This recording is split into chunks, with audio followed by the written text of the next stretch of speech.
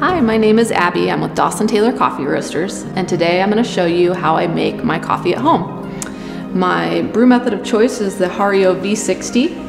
I love this brew method because it's simple and it produces a really clean, nice cup of coffee.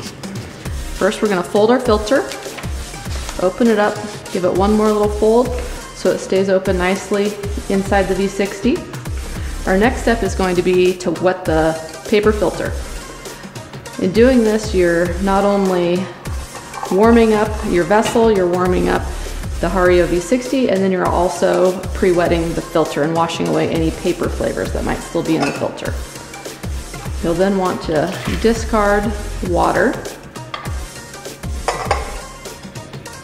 tear out your scale, and then we're going to add 20 grams of freshly ground coffee.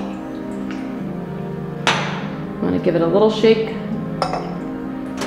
And then I like to do a little divot in the center just to help get all the grounds wet evenly. And then we're going to tear that out one more time so that we can weigh our water. Hit start on the timer. And then we're going to start in the very center and pour in little circles outward until we get all the grounds wet. Should be around 40 grams of water. We're going to let the coffee bloom so that all the gases can escape and so we get a nice even extraction. All right, at 30 seconds, we're gonna start in the center and we're gonna do little circles out, slowly. The key with pouring out of the gooseneck kettle is to try to see the water falling down rather than arcing. And you wanna try to keep the water flow away from the actual filter. The way that the V60 is designed, the water will pass right by the coffee and not actually extract any coffee if you touch the filter.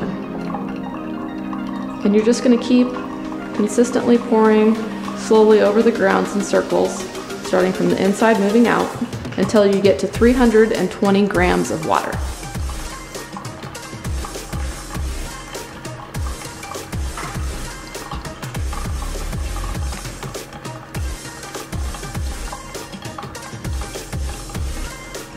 And once I reach my 320 grams of water, I like to give it a little swirl.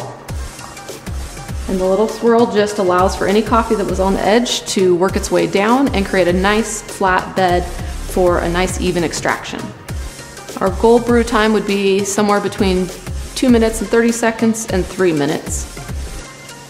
I'm using a 1:16 ratio with this brew, but you can alter yours to 1:15, 1:14, 1:17, depending on how strong or weak you like your coffee to be. Once all the water has passed through, you can then pour your brew into your preheated mug. And ready to enjoy your cup of coffee.